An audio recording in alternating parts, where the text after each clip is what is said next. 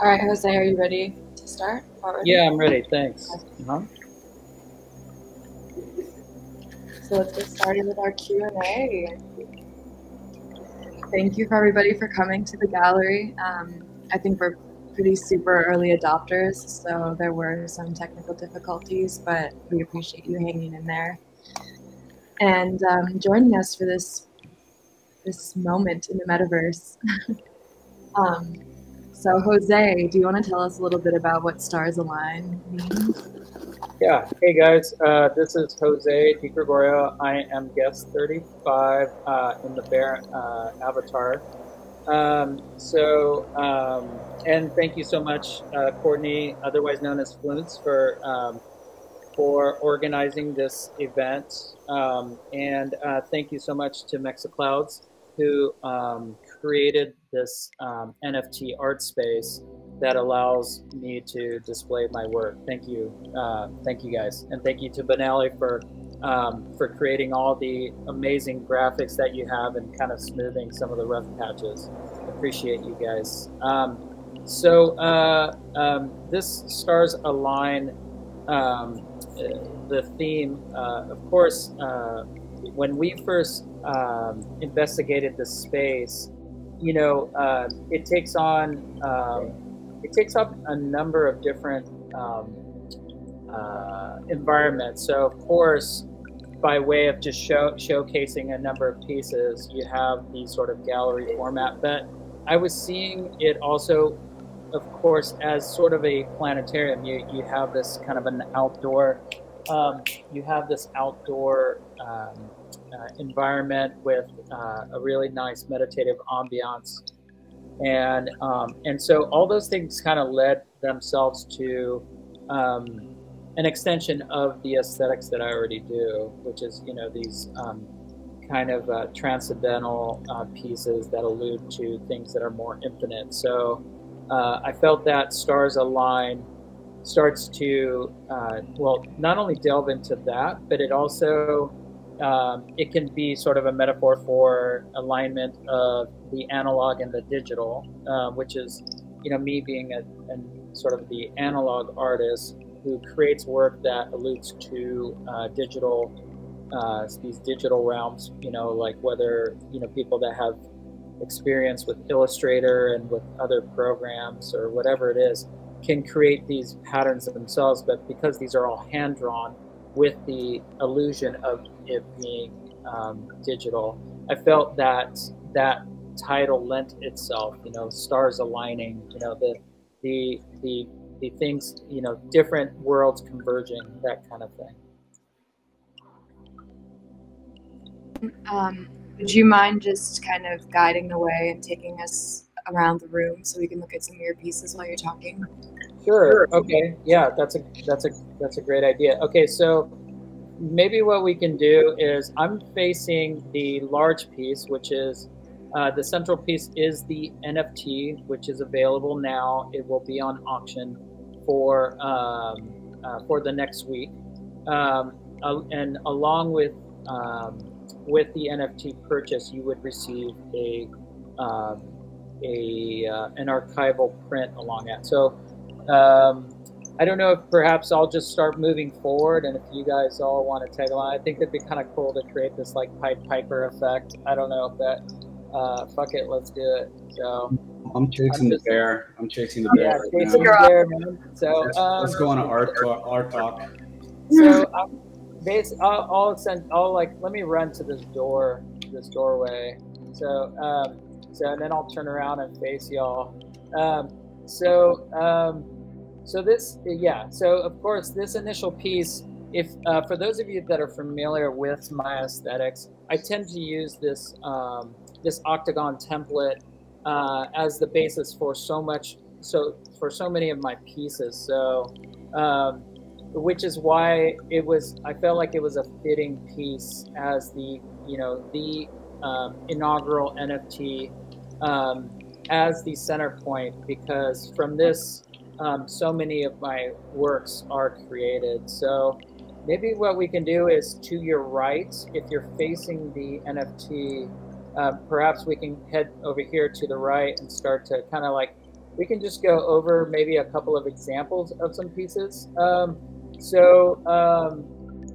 So with the titling and, you know, the with the work, there's going to be a lot of I started to investigate this idea of omission of lines to sort of whereas, you know, a completed piece with all lines attached create this notion of harmony. And I like the idea of kind of splitting things or omitting so that you are able to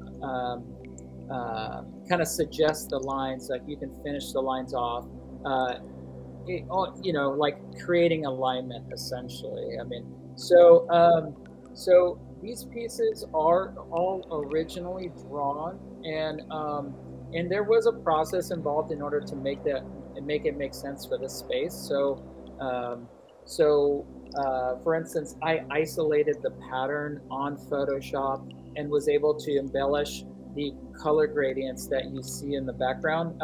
Those on the paintings themselves, because I used an iridescent glitter paint that takes on sort of the feel of like automotive enamel, but it doesn't lend itself to photograph well. So I was able to isolate these patterns and Photoshop them into place, and then ultimately get them so that they made sense, you know, in the space itself. So I'm gonna, you know, what you're gonna hear with most of these pieces, and I'm kind of walking over maybe towards the banner and looking up at the banner that's closest to us.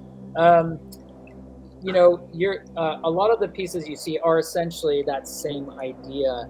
Now, when you look up at the banner, that banner is stretched out to accommodate the banner, but I have drawn this pattern a number of times before, and so it's not merely the mandala as or the octagon as the piece, but rather, you know, looking at just general line work and then seeing how that aligns. So with the banners, you know, what you have are these kind of elongated shapes, which I felt like lent themselves really well to the space. Just tell us a little bit about how you got into this. Like, how did you reach the aesthetic and style that you use today? Was it easy? Did it come to you overnight? Was it a year-long process, 10-year-long process? Yeah, and you're asking how I got to create geometric patterns, correct? Yes. Okay, yeah. So I've been doing geometric pattern work for, gosh, I want to say over 10 years now. You know, I've been, you know, creating art, you know, per se, like, as that's been my pursuit for about almost 25 years now. And I started working figuratively.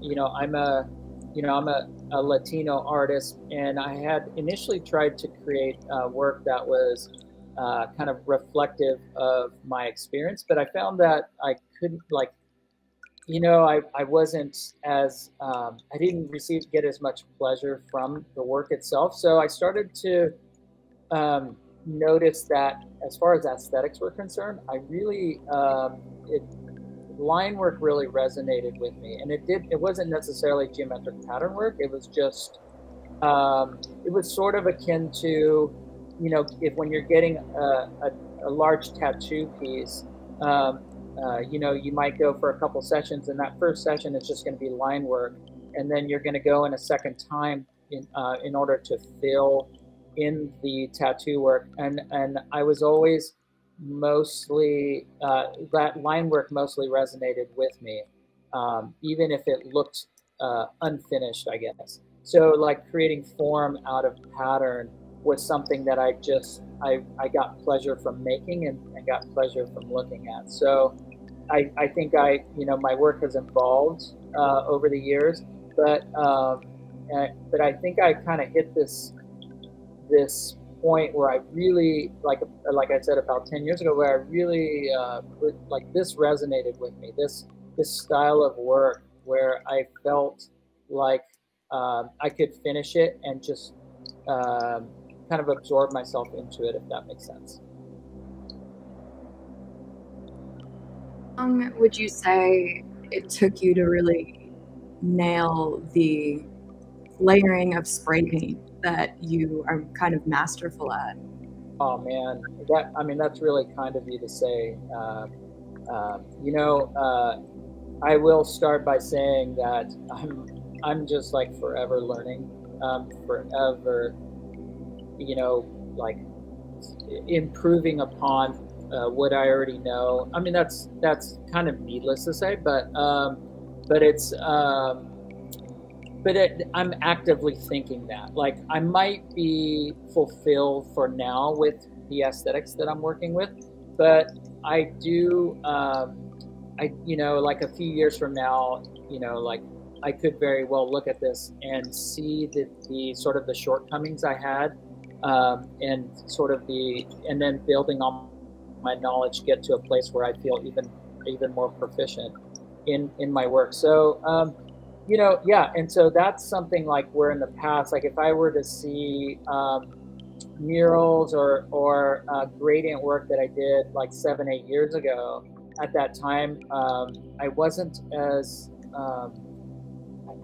quite as bold with some of the color gradients, and so they fulfilled the sort of the vision that I had for the work. So it just keeps expanding, and then sometimes I like to get weird with colors that might not follow a harmonious flow. But more recently, I've grown to just enjoy sort of the simple like rainbow gradient. You going from like a deep teal to a deep pink or purple. So. That you learned from someone else? Did you have a mentor? Is it something that you discovered through experimenting? How did you know which cans to use? Yeah, wow, that's a good question. It's I wish off the top of my head I can just say name off a list of like particular artists, but there are just so many. They're really. I mean, and it's from the people that I very much admire and that I put on the pedestal, so somebody like Felipe Pantone comes to mind, but down to all my peers that I live amongst, so yeah, it's it just ranges, and it doesn't have to be like pattern work or color work. That is, of course, my those are my aesthetic sensibilities. But being that I sort of come from like a punk rock, heavy metal background when I was a kid, and I was a kid a long time ago, like in the 80s, and skate culture. That was like my art gallery, where I would look at album covers and look at skate art, and those sort of like created the beginnings of like what was possible. Like, that things that are grotesque, for instance, can be art, even if they're not palatable.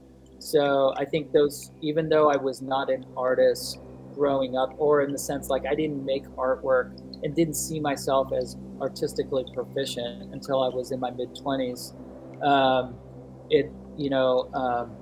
I think I was already sort of, without realizing it, kind of priming myself for aesthetic taste that resonated with me.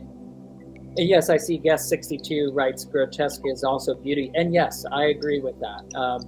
I mean, there's a lot of work that many people haven't seen that are not familiar with, like in social media world and stuff, where I did take a lot of grotesque images, so like that were kind of beyond the pale of maybe what you would see in a gallery, and create sort of a commentary on it.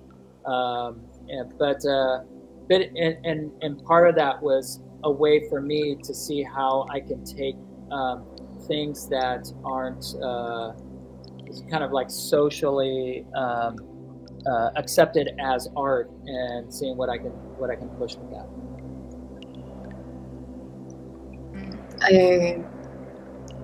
An event that transpired around the time you were 25 that kind of pushed you into becoming an artist and embracing it more?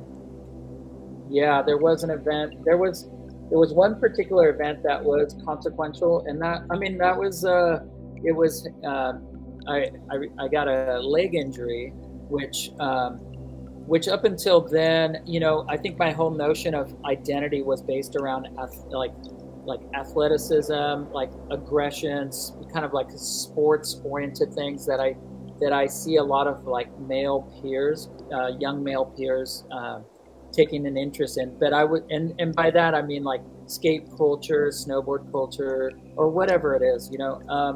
And so I think when a significant injury happened to me, I had to rethink what my identity was centered, like what is my identity, and my identity, the sort of the conclusions I was coming with was like living a creative life to me was important, was paramount to how I wanted to conduct myself. And so art as a means, like drawing and the actual art making, and that kind of that little world, that community of artists, that's I see that as sort of a kind of an extension of a larger umbrella theme of living creatively. And I'm fortunate to be able to maintain a livelihood with you know, with the things that I do, you know, with the fact that I make art.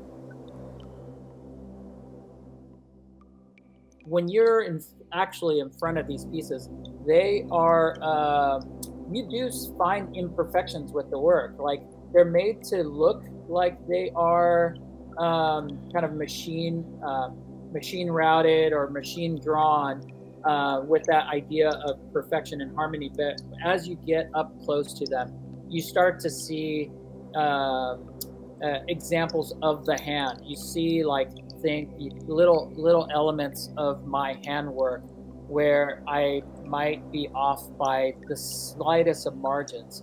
And also, I want to point out, I don't know how to draw a straight line without help. You know, like, I need a straight edge. I need a straight edge in order to produce these lines. So I'm creating these like these seemingly architectural drawings. You know, a straight line for me is wonky and weird, and I'm okay with that. You know.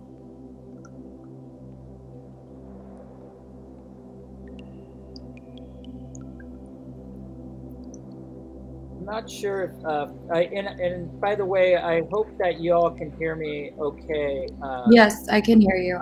Guest 58 just asked, is there a spiritual meaning in your work? Oh yeah, that does come up.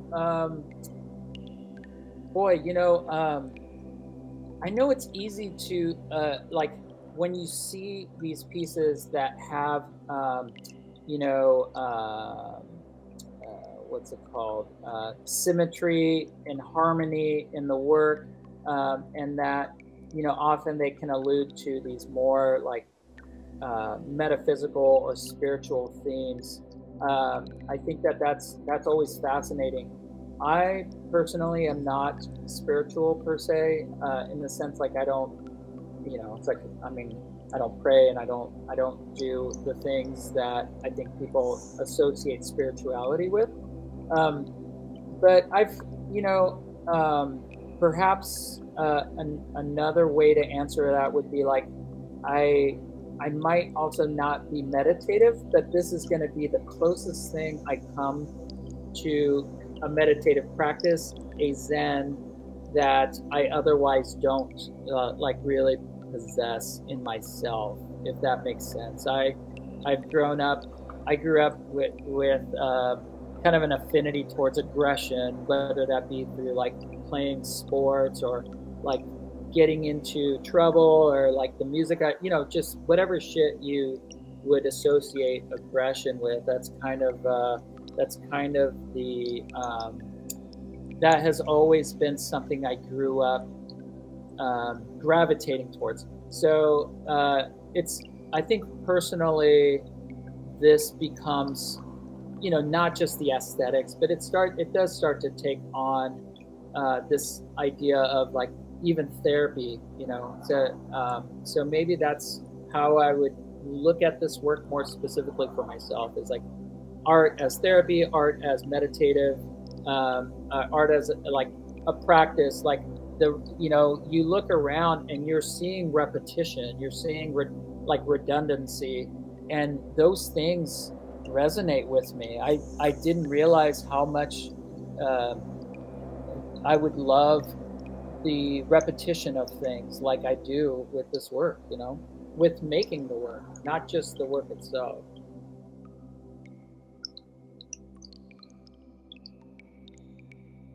Question. Guest 52 says, I've read all art is political, whether you intend it to be or not. Assuming it's true, what political commentary, if any, do you feel that your work is making? Oh man, that's interesting. Yeah, and that's, you know, it's one of those things where if I say, I don't know, not all art is political, that starts to take on a subjective. That's of course my subjectivity. You know, it's like if I were to, maybe it's harder to answer that question for me personally when I'm looking at the work.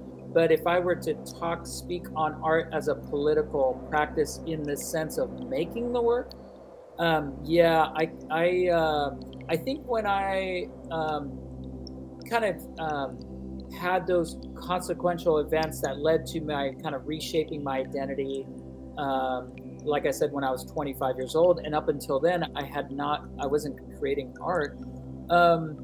It became like art making became a political act in the sense, like I grew up working in factories, working shitty jobs in warehouses, and I was so miserable. And so for me, I think the practice of making art and figuring out how the hell to get involved in some community, I think was, to me, in my own way, a political act, I guess. You know, like I felt like not working a 9-to-5, not going into debt, not like creating conditions for myself where I was able to forge my own path in my existence. To me, that was bucking what my small town of Woodland, like what in general some of the people I grew up with, their notion of success and their like how they viewed like the weirdos in society, which they are like the weirdos are who already resonated with me. So I'd like to think that, you know, it's more of the act of making work and being involved in shit like this. That's where the art, the kind of art as political kind of, that's where my mind goes with that. That's a good question. Thank you. Can you speak a little bit more on how travel sort of opened you up to a larger perspective? Oh man, travel. I think it carries all the ideas that we all know. You know, where it's like, oh, you get to see a worldview that's outside of your own, and that is paramount. Like there's a reason that's you're almost tired of hearing that because it's so true, you know. So with that said, I mean, it shapes it, you know. It's like I realize how little I know about not just myself, but like kind of like what I want to get out of life in general. And I think that is, you know, that's profound, you know. And so again, you know, I have two daughters who are teenagers, and several years ago I was like, you know what, fuck this, like let's make you guys global citizens. Like, let's have you realize how easy it is for you to see the world. I mean, it takes a budget, it takes planning, it takes all these things, like the logistics, it takes those things to fall into place, and it's kind of like intimidating and scary. But I wanted to show them, like, you can do this shit. Like, you just have to you just have to take care of your affairs and line up your shit, and you can do this. It's easier than you think, and before you know it, you're somewhere completely different and uncomfortable. And so, you know, and you know, the takeaway is those things, like the openness, like it opens your horizons, that whole thing. But it also makes you appreciative of like what you have at home, you know, or it makes you realize, like, fuck, I want more. Like, I want more out of this. So, you know, I mean, I don't know that answers sort of the art question per se. Like, I don't know that it's like, so therefore my art is about that. It's not so much that as it is like, just like, I mean, I just want to keep being like weird. I just want to keep, like, I want to be okay with like not just following a very linear notion of like what I just want to get out of my life. I want to constantly be surprised and dazzled and amazed, and also impressed with, like, you know, like with other people's talents. What would you classify as the weirdest thing about yourself? Shit. Whew. Fuck. I mean, I don't know. It's like, maybe it's like, shit, I don't know what's weird. Like, if we're talking like kink weird, I mean, I don't know. Like, I don't know that I want to speak on that right now with my daughter's present. But you know, I mean, it's like I'm an old man trapped in a, you know, like in a juvenile kid's mind where I'm like, I want to do fun, dumb stuff, but my back hurts and my knees ache, and I have to wear orthopedic shoes and shit, you know? So it's, man, that's a hard question. It's like one of those questions where we could sit here and ruminate all day on what that means, you know? I was just wondering, because you brought up the term weird a lot, so I wondered how you defined weird, like what, what weird is to you. Yeah, for sure. Yeah, I use weird loosely, broadly, and in the positive content. You know, it's like weird to me is positive, and weird should be normal. Like, the weirdos in my life are far less weird and far more normal, like, quote, normal, than maybe society in general might give them credit for. So I love the word weird is one of my favorite words. It's just like, but it is just like this broad term, you know. Also, in terms of the discomfort that traveling brings up for you, to pivot back to that, when you're working with blocks that might come up with you in your life or in your work, how do you move past those? Are there any tools that you use, or have you had any pieces that have been particularly tough, and how did you get through it? Oh man, you know, I mean, of course, with everything everybody has had to kind of deal with the last couple of years, you know, all those things. It affected me too, in where, like, I lost a lot of work, and I was, I mean, I lost all work essentially. And so, you know, I honestly went, I mean, it, you know, like many others, like many of you or many of your friends, like I went into a depression, and, you know, wasn't in a good, like, interpersonal space with other people either. So I think that kind of like I sunk even further into an abyss, and so you know, I think one of the things that disrupted me was the fact that I was really essentially making work for like projects or for deadlines or for whatever, because I just had those things lined up. So I didn't really, I had kind of for a while stopped making work for myself. And even if it's the same work that I like back then that I do now, my objective for making the work was a little bit different. And so I think I started to go back into this idea of like art as therapy and art for the sake of making it, just to see what it looked like.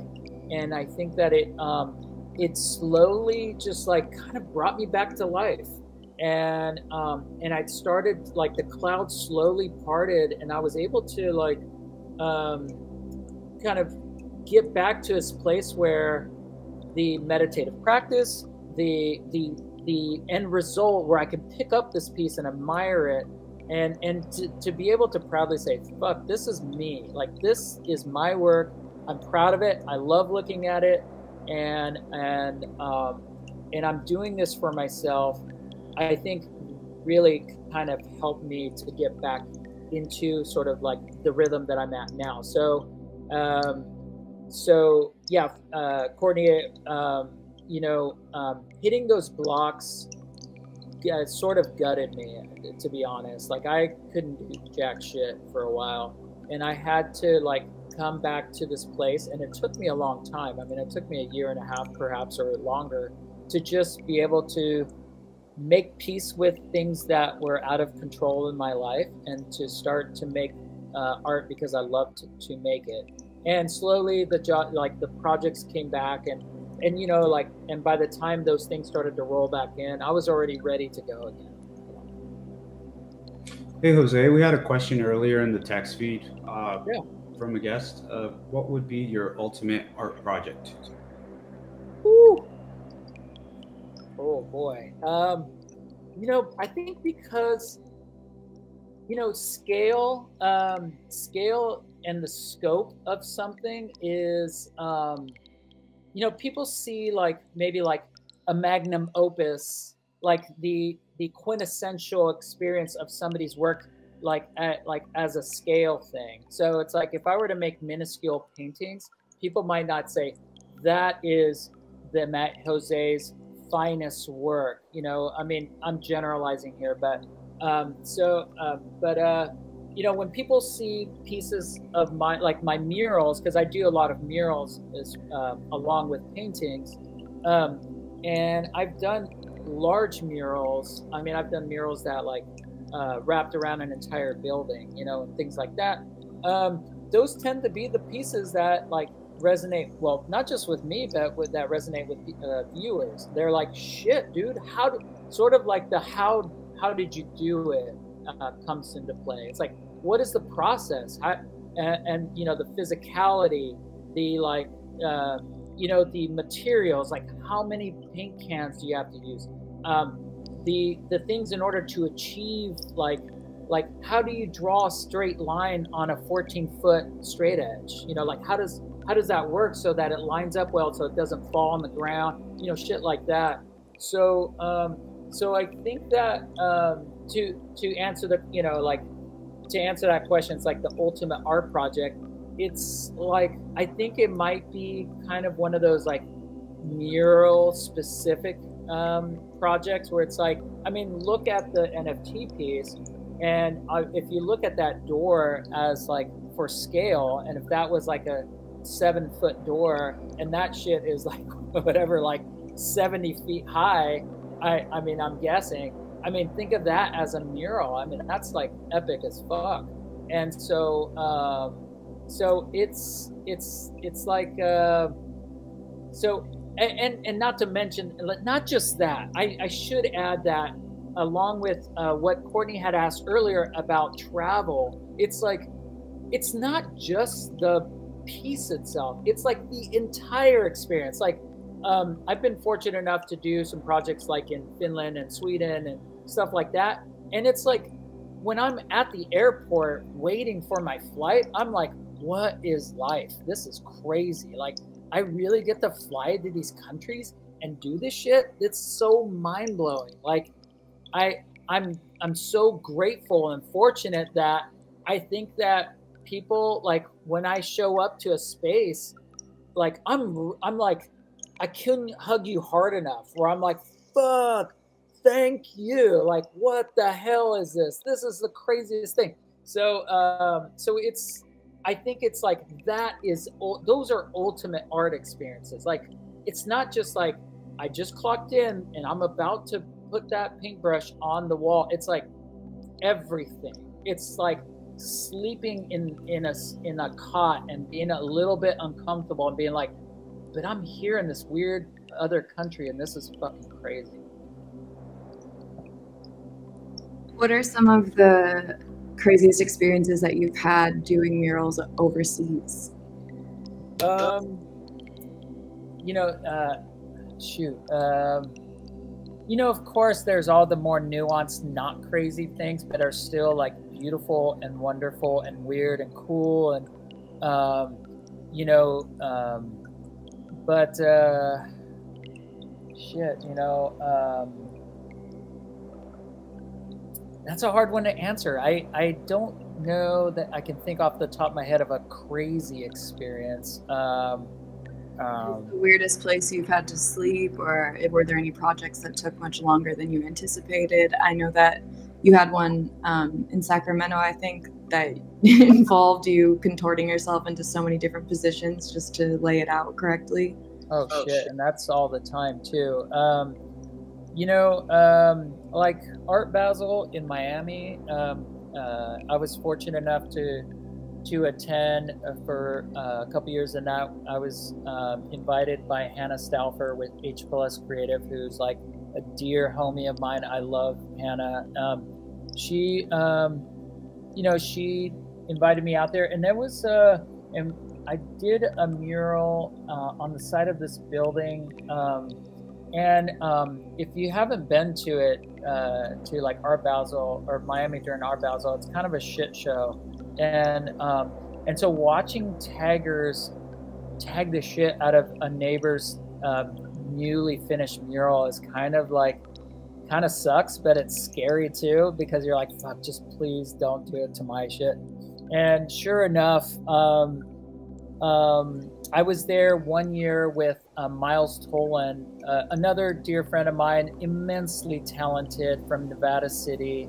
The guy is a machine. He just does absolutely gorgeous work. And him and I did a collaborative mural. It was really fun. And, you know, it's like we were just dinking around, creating some fun shit, and worked on a piece overnight, get it finished late in the morning, go get like breakfast or whatever, come back, and I'm not kidding, like an hour and a half or 2 hours after we finished that fucking mural and walked away, somebody had tagged it. And I don't mean like a little like somebody drew a little dick or something. Like, somebody tagged the fuck out of it. And that was insane. And you just have to, like, it's like you have to just let go. You have to just be like, well, I mean, I'm certainly not going to paint over that tag, you know. So that piece is done. Like, that piece just becomes ephemeral, and that's okay. So yeah, Entropy, guest 58, I see that. Yeah, absolutely. It's just like, it's okay. I've come to terms so many times with that ephemeral nature of art. You know, I did another project. I'll say this real quick. In Helsinki, Finland, the first time I went there, it was with this gallery, Third Space Gallery, and the project, like the entire project, was a one-day show. So I flew all the way out there. I was there 2 weeks. I had problems with spray paint. I was like, oh my God, I was working morning till night. I essentially was living in that space. You know, I mean, it was a monster project to paint this gallery for a one-day show that was sparsely attended, and then they painted over the entire gallery the next day, but that was the agreement. So it was like, so I wasn't like, oh man, come on. It was like, well, that's what I came here for, and that's okay. So, I mean, I think I've come to terms long ago with like the ephemeral nature of my work sometimes, and that's okay. I feel like that is a thing that happens a lot to muralists, but also, I mean, I've been privy to an experience of a crazy work that you've done just being painted white. So yeah, I mean, the first time that it happened, do you remember what canvas or mural that was, and were you disheartened? In my, like, with my work? Yeah.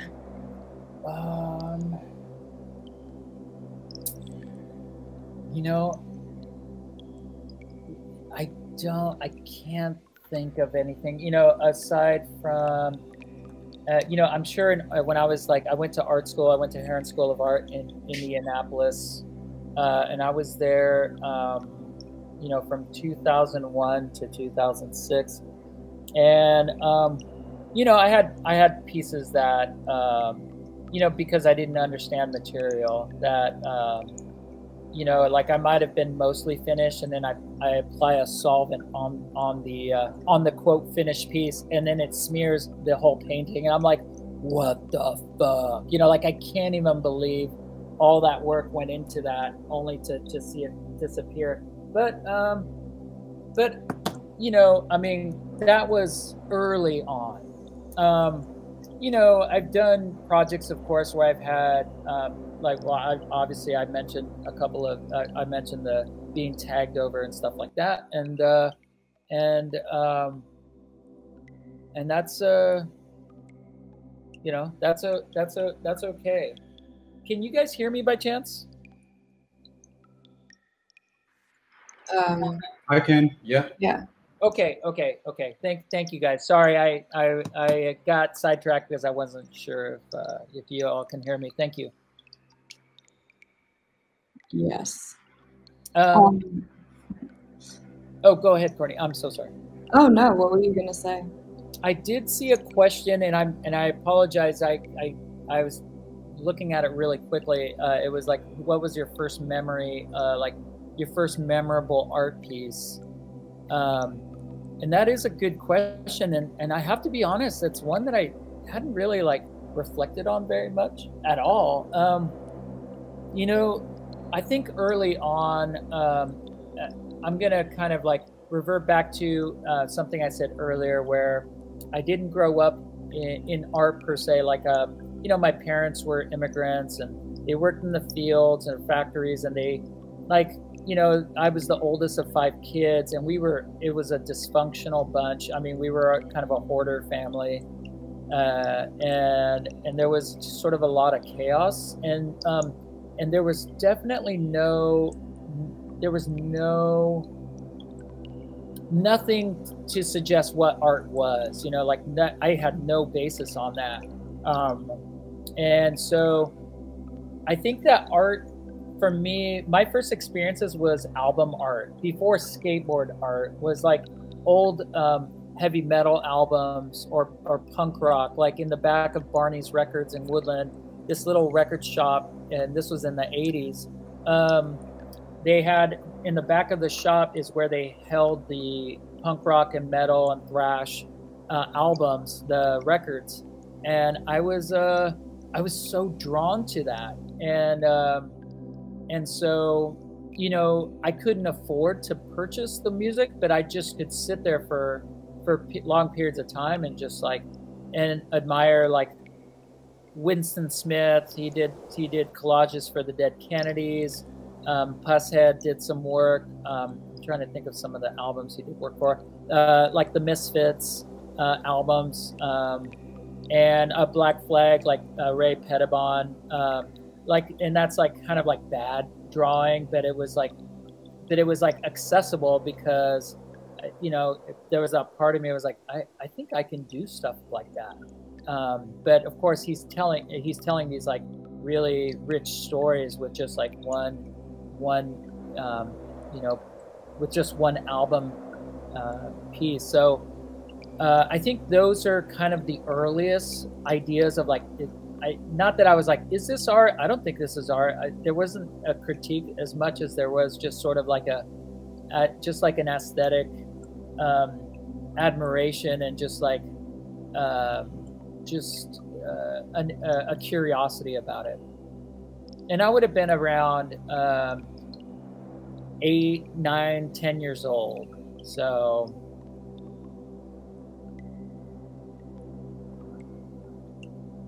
what was your greatest role model when you were little?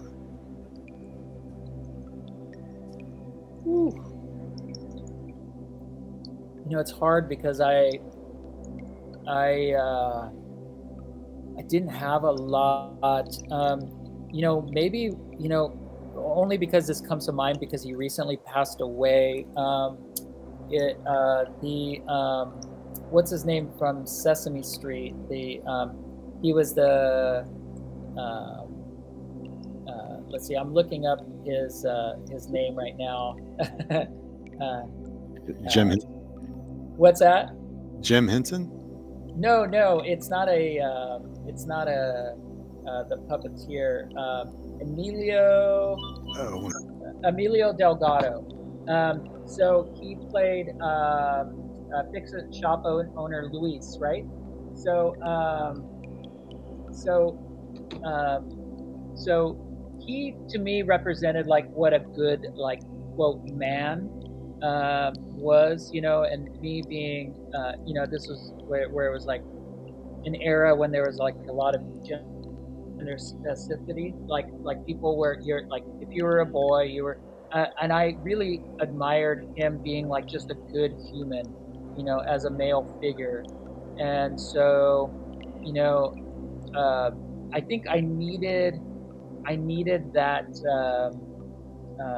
I needed somebody like that. It wasn't somebody that was like creative or anything like that per se, as it was just somebody that was just good, like a good human. You know, somebody that represented, peace and tranquility, like within their lives. It's just like goodness, and that was something that I was sorely lacking.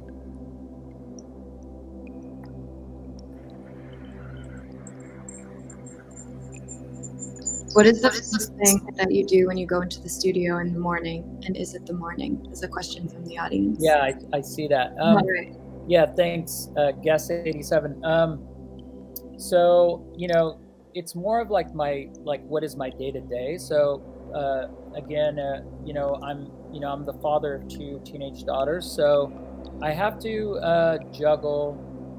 You know, I'm juggling a lot of different roles. So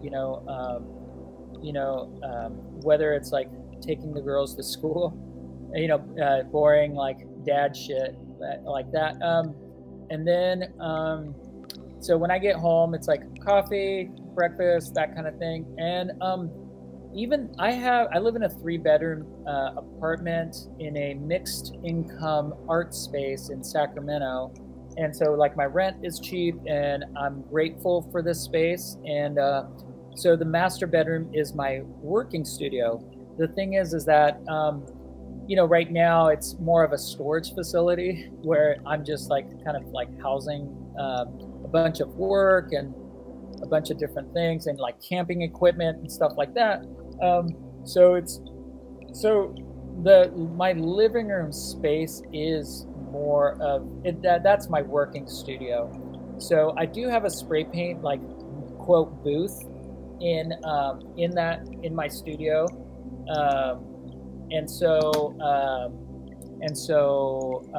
so if I have to spray paint, I go in there. If I'm working on drawing, I have a sort of a desk with caster wheels that I just sit, and I tend to I watch TV shows or listen to metal or punk rock or something while I'm creating the work, and it's, you know, it's like my refuge. So I spend most of my day in my living room, but yeah, that's kind of in a nutshell what it is. But yeah, it's like living room, sit down on the desk, watching shit, listening to music, and then just drawing on my like on my desk that's like Dad's desk. You know, it's my desk. It's like my office. You know.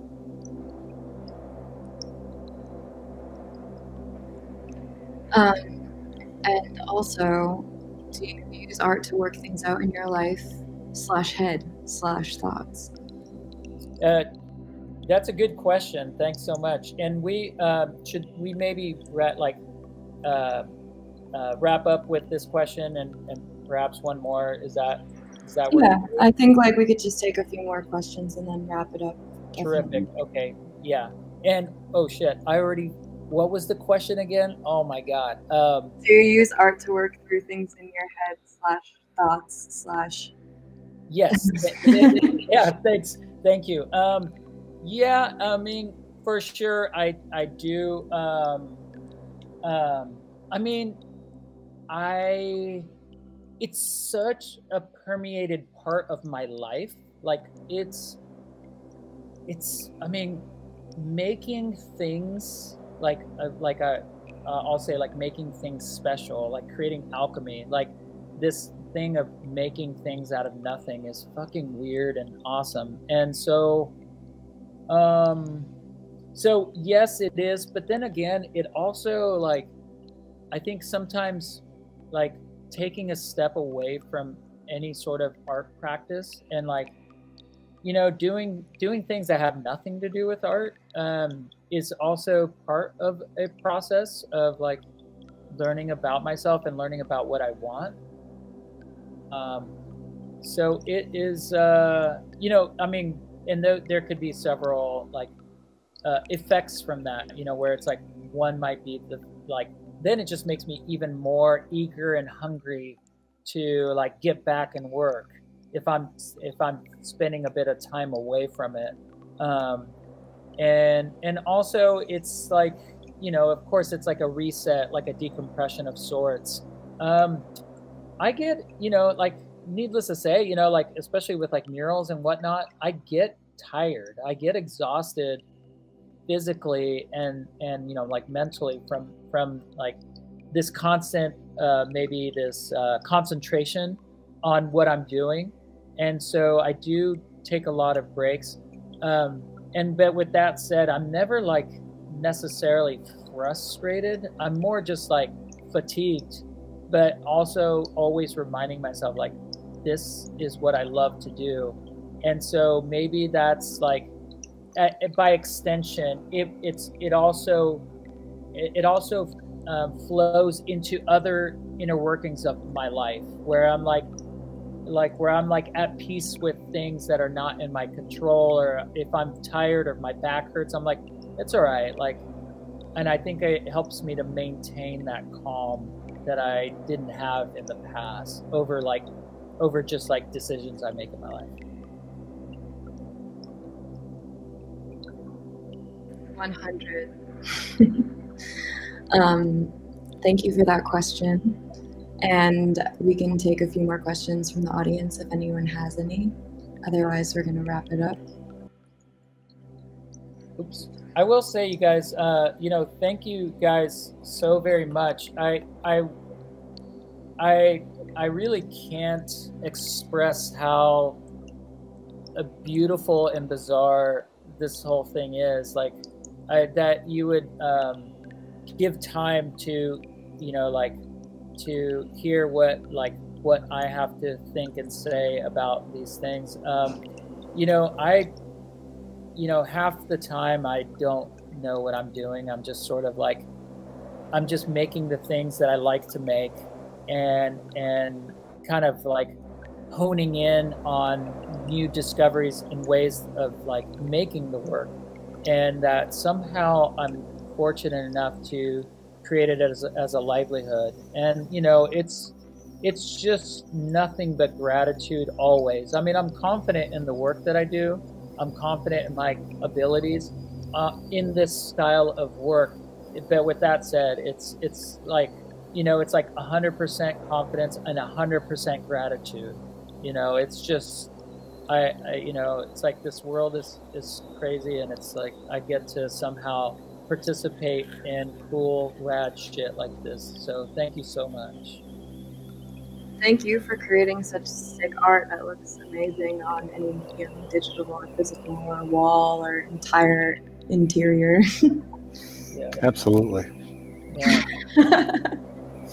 Thank you all. I mean, it really is so meaningful. I mean, and if I think of legacy, you know, like what is the legacy I want to leave, that kind of thing. It's like, it's always centered around like how I want to raise my daughters. Like I want them to see like shit is work, and shit is not as like glamorous as you think. You have to roll up your sleeves and you have to work tirelessly and you have to like figure this thing out, but you can do it. And so I, you know, I think through my actions like that, it's, you know, it's my daughters, it's my friends, it's, you know, I love being able to just ask everybody else how they're doing, you know, just be like, fuck man, how's your life? Like your life is crazy too. This is cool, you know? So doing my best to like, to just like extend that to others has just been such a privilege, you know?